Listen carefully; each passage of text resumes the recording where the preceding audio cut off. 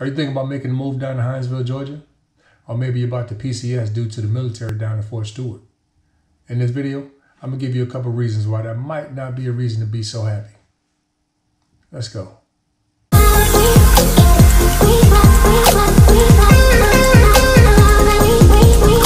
Alright, how you doing everybody? My name is Otho Hampton with Weicker Realtors Real Estate Professionals. I want to welcome you back to my channel. If it's your first time visiting the channel, go ahead and smash that like button and go ahead and subscribe to the channel so you'll catch it every time I drop a video. Now, it's an ongoing debate really as to what is the best thing to do in the area. I know when you're online looking for, various areas or looking for things to, check out a new place that you might be moving to. If you look at the videos or whatever, you look at all the blogs or whatnot, they may be giving you a skewed outlook of things or whatever the case may be.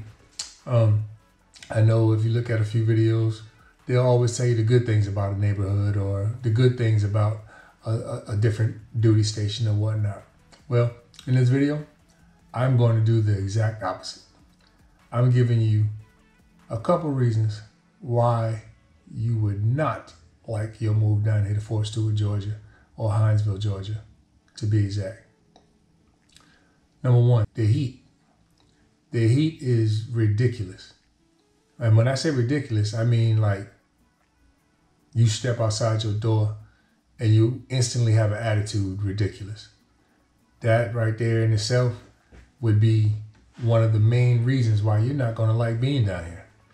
I'll say July and August. I don't even think we've touched our hottest moments. We had a couple of days already. Earlier, I think last month, the middle of last month, June rather. I think the temp got up to about 100, 99, 100. But with with humidity, of course, that's gonna take it up even another notch. So just saying around if the temperature is like 98 degrees, you can count on it feeling like it's like 110, 108, 105, something of that nature. It's unbearable. Definitely that.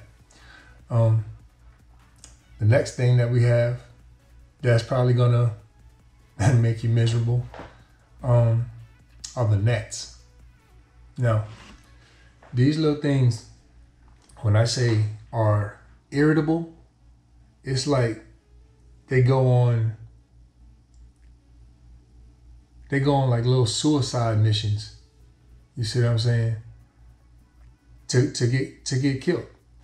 They'll fly around, they fly in your ears, they fly in your nose, but then all of a sudden you get those one or twos that just fly like right in your eye area. And immediately it's a reaction. I still to this day don't understand why that happens. But yeah, the gnats, they are a pest. I loathe, I think that's the word. I loathe them.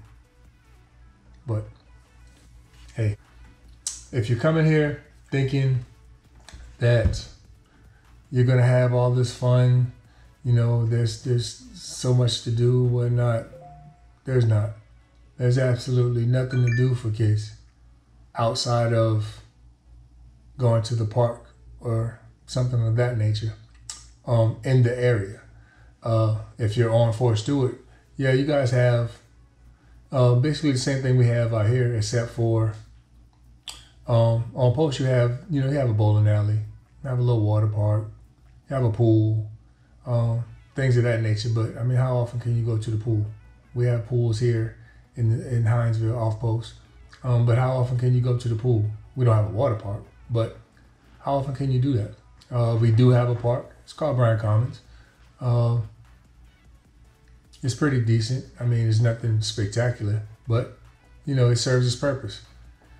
But as far as just wanting to do things with the kids, stuff like that, there is none. If you're a shopper, if you're an avid shopper and you're accustomed to going to the mall or going to the outlets or going to any type of shopping center type situations, don't look for that when you get there.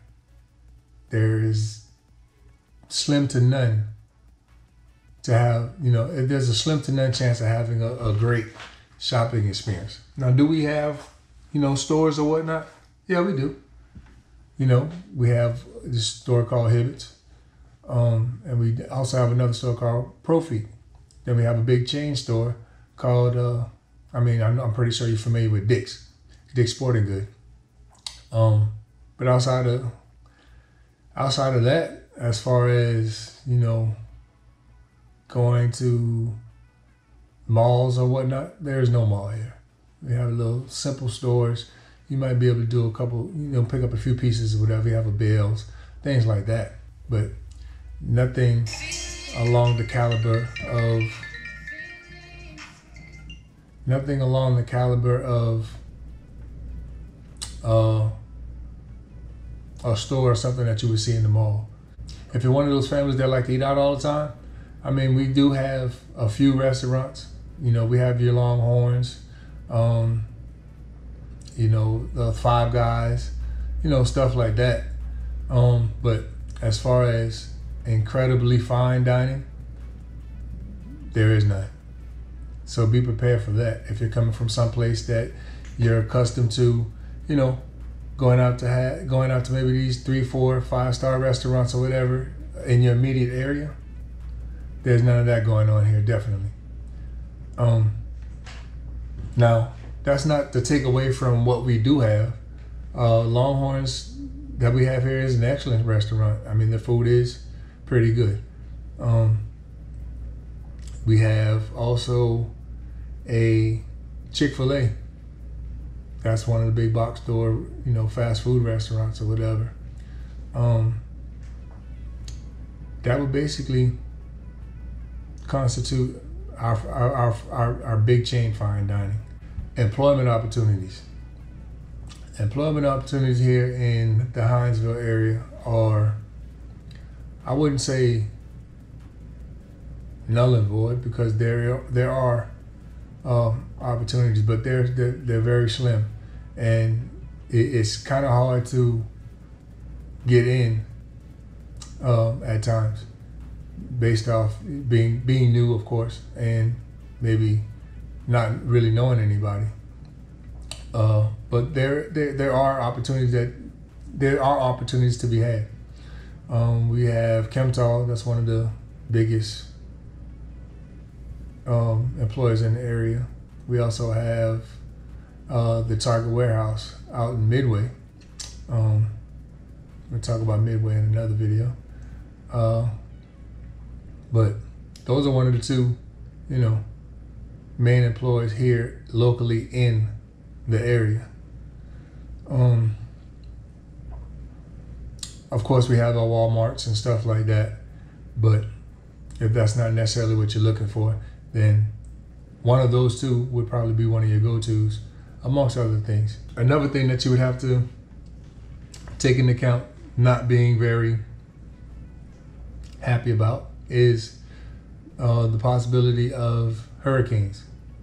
Yes, we do have hurricanes here in Hinesville, and they've been quite frequent in the past couple of years. I think at the time of this video, we actually have a tropical depression or a tropical storm brewing right now, which has been dumping rain all week, off and on, but yet and still, it's rain. Out of all the cons that I've talked about, really the one for me is the heat.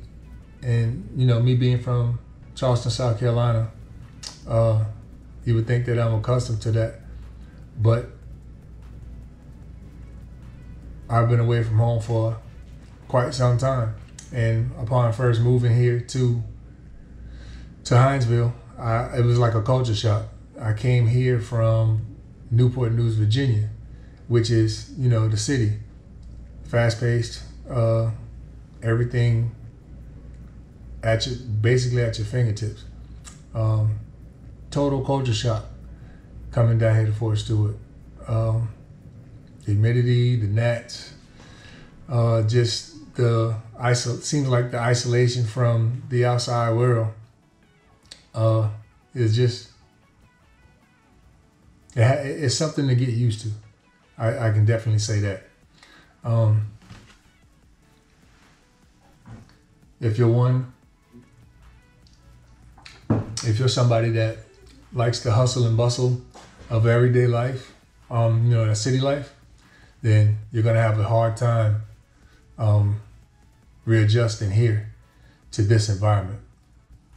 So yeah, I'm not gonna make this too incredibly long, but there's just a few things that I wanted to tell you guys for those that are possibly PCS into Fort Stewart, Georgia, or thinking about moving down to Hinesville, which in turn is still considered Fort Stewart, Georgia, because it's like right up the street. It's a gate that separates the two, so it's not really that much big of a deal. But I just wanted to let you guys know some of the things that you would have to worry about, coming down to the area. I hope that this video gives you a little insight. Want it to be a true representation, of what to expect. Like I said, I know you guys probably look at the videos that, this is a beautiful place, this, and great place, that, or whatever the case may be. And it's not really giving you an eye-opening type description of what you're basically getting yourself into.